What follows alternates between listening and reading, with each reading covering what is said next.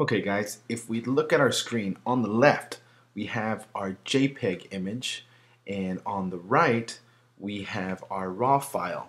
As you can see, the one on the right is a little more vivid. Really, it's a lot more vivid than the one on the left. Don't forget that your camera is compressing and filtering that image for you. So what you see on the left is basically what the camera spit out.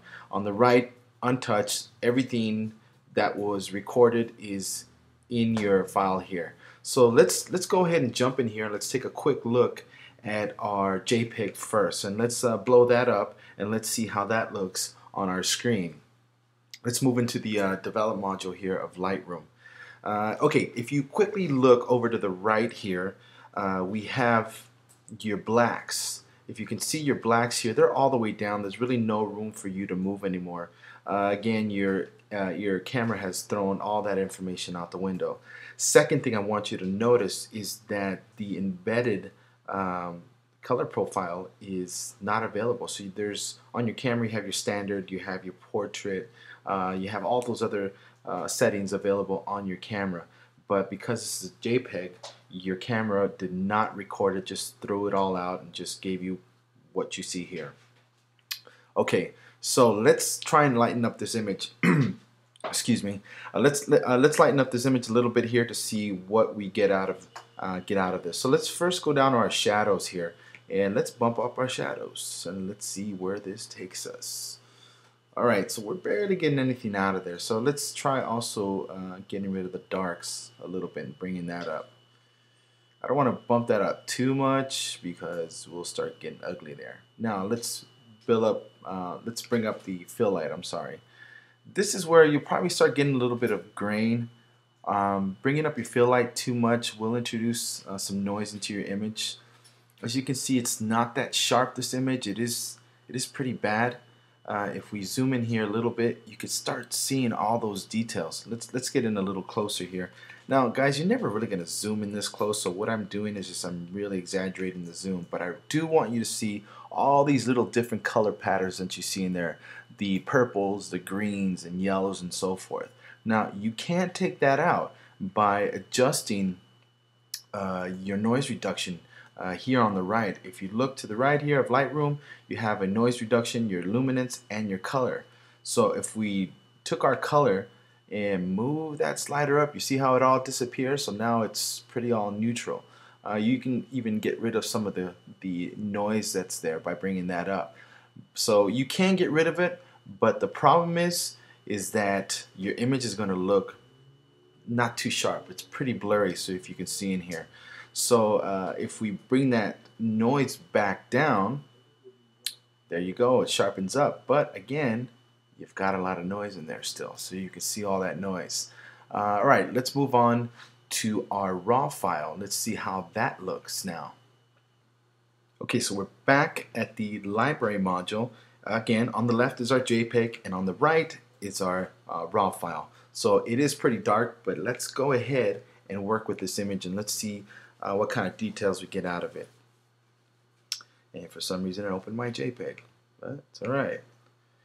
Here is our RAW file. Alright, so first thing we want to notice right here, here's my blacks. You see how my black levels are up now? Because there is that information, there is that detail in the photo. You can't see it, but it's there.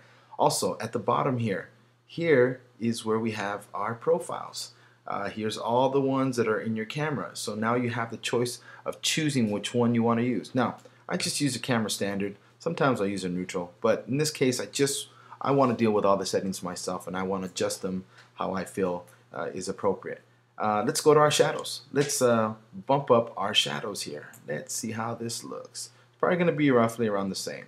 But once we drop down the darks, you guys are going to see a dramatic difference. I mean the blacks. So here's our blacks right here. As you can see, it gives us a little bit of room to play with. Now let's drop that down and see how we look. Alright, huge difference already just right there. Now with that, let's bring up our darks a little bit. Okay, so we still see some noise in our image, and that's fine, but all the detail is there. You're not sacrificing the sharpness, versus if we went back to our JPEG. Let's go up to the spot where we're at here, you could see the difference in the sharpness, in the image. That's a lot sharper than what this looks like. This looks very muddy and so forth. So here, yes, we do have a little bit of noise. Like I said, Lightroom can get rid of that as well. So you won't have to over exaggerate the noise reduction. You can bring it down a little bit. Also bring up your color reduction. But again, if you get in the details, if you get in close, you're not missing all of that color information. It's all there. It's not like your JPEG. If you look closely to the JPEG, you can see that it is missing all that color information. Here we had to bump up that color a lot, but let's bring it back down to nothing. See that? That looks pretty ugly right there. So going back to your RAW file, you're going to get a lot sharper image. Much better, much better. So again, this is an exaggerated look at the difference between the RAW and the JPEG.